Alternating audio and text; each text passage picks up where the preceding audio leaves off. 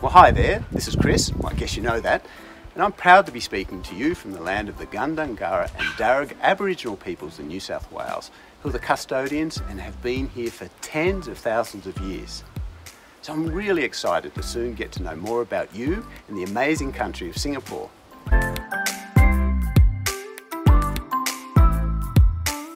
In the short term, here's a little bit about me.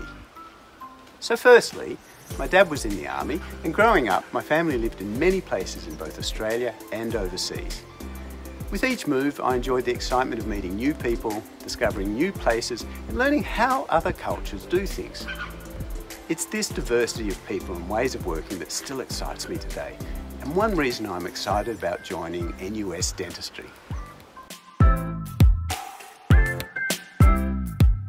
I played competitive Australian rugby union football during high school, university and afterwards. I loved the teamwork, camaraderie and how good it felt when we all came together at a game. And you know where I'm going with this? It's what drives my approach to how we'll work together as well. But please, no tackling. And I'm so proud how these male-dominated sports have become so much more inclusive. Just look at the current Women's World Cup soccer on in Australia and New Zealand currently.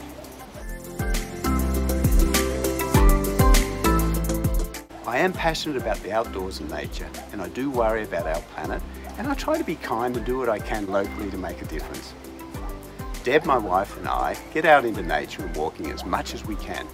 So behind me are the Blue Mountains, where we spend a lot of our time in Australia.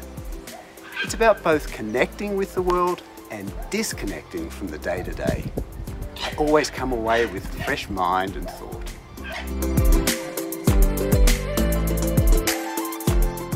I don't have children, well, only the four-legged kind.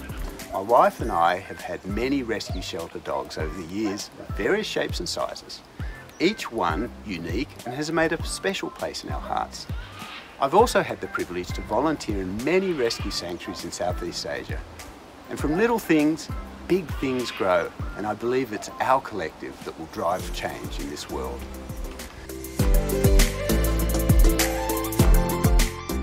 I love to eat. I became a vegan over 20 years ago. It was just beans back then, but now with the plant-based evolution, there is so much available to us in the restaurants and supermarkets. I can't wait to explore Singapore and its dining options, so please share with me your recommendations.